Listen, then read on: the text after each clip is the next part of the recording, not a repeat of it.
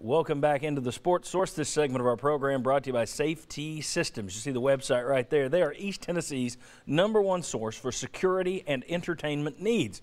Folks, you can live like the Jetsons. And half the people watching this don't know who the Jetsons were. But you can live in a fully automated home thanks to Safety Systems. Check out their website, Be Wowed. Their website will show you a lot of the stuff they do. It's very impressive. Safety Systems. Also want to tell you that coming up today on our special overtime segment, it posts this afternoon on sportsource.tv, we'll be talking about could VFL success in the NFL or the NFL draft actually work against Butch Jones? That'll be an interesting overtime discussion. You'll find it online at sportsource.tv this afternoon. Follow me on Twitter at sportsourcetv. I will tell you when it's posted. It's presented today by the person who does my taxes, Lisa Atkins, and the team at H&R Block on Callahan Drive, not Road. I found that out this week.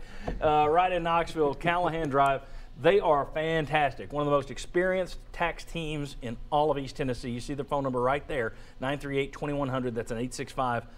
Lisa and her team are fantastic. I've been going to them for many a year, and they've also done Chuck's taxes, so you know they can get creative. Okay, I'm kidding. Time for our fast finish. 3 quick questions here, very quick questions. I'm going to start with an odd one, see what you think here. Josh Dobbs taped his Jon Gruden quarterback camp segment this week in Florida. Gruden pal and Dobbs coach Butch Jones went down there. He was there for the taping. Okay. Gruden finds flaws in everyone's games. You know, so he could sit there and say, all right, well, your footwork, blah, blah, blah. But showing up, do you think there's any kind of a PR motive he might have had that if I'm standing in the room, Gruden's less likely to say, what were they coaching you with your footwork? Any ulterior motives here, or is that just nonsense? I'm going to go ulterior motive. You think so? Yeah. Now, I'm throwing this out there. This could be pure nonsense. No, I think so. I'm counting on Griff you to go tell down me it's there pure and who also, maybe you get a little bit of FaceTime during the segment too. Recruiting. Which would be another ulterior motive. There you go. All right. That would be the ulterior motive that I would go with. Okay. Yeah. I'm in agreement. I think that Butch recognized an opportunity to get some PR, positive PR. But it's kind of like your mom going to grade school with you, isn't it? I mean, All right, here we go. The 5th-seeded Lady Vols knocked off 12th-seeded Dayton yesterday. They'll play 4th-seeded Louisville on their home court tomorrow. It won't be easy.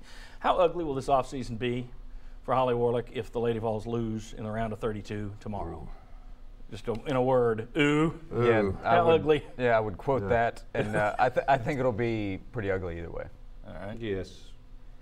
I mean, the announcer yesterday was trying to point out she'd been to 3 final eights, Elite Eights in 4 years, and how good that was. And then the other, are saying, yeah, but this is Tennessee. Yeah. So if you lose to Louisville, and you should lose to Louisville on Louisville's court, it is going to be a long, hard winter. Yeah. Or summer. Summer. But agreed. I knew what you meant. Yeah. All right. The Vols baseball team got off to a hot start this year, but folks remember how they tanked. They got off to a hot start a couple of years ago, and then they got into SEC play, tanked. They got off to a hot start this year, had their opening series this weekend, lost the first 2 games to South Carolina. It's a top 10 team, but you're in the top 25. All right. It's a small sample, but looks a lot like a couple of years ago. Do you think this team finishes up strong like it did in the non-conference? How much are you buying into the non-conference is what I'm getting at? Or do you think they take a dive like they did a couple of years ago? I don't think they have a complete dive, but I don't think that the non-conference is going to lead to great SEC success. Yeah, I think they're going to be better this year. I think that Todd helped the fact that, the big league, major league mentality that he's bringing back, take every game personal. What they did at Memphis to me was really impressive to open the season. Mm-hmm. And I just think this team has a little bit more, it has more pitching, but I think it also has a more combative attitude. Okay, so you think they carry on. Maybe not great. I think they're going to stay right around the fringe of being top 25, top 30. You're buying the non-conference. I'm still not sold on the pitching being good enough for a 3-game SEC series. And I think that's what's been Tennessee's problem. Okay. Is they just quite haven't had the pitching to beat some of these top teams. Okay, 20 seconds. You buying the non-conference, or are you waiting for the trap door? I'm going to go by history and not buy in. So you're waiting for the trap door to open? Yes. Okay. We'll see you on Overtime this afternoon. That will be on sportsource.tv. We will dive more into spring practice coverage. It starts for real for the next 3-4 weeks. We'll be right here, right up to the orange and white game, covering UT football, and then we'll do it all summer too. We appreciate you joining us. We appreciate you visiting our sponsors. They do a great job for us. And since we missed it last week, St. Patrick's Day snuck up on us. I thought, okay, we'll close by making ourselves look silly. See you next week.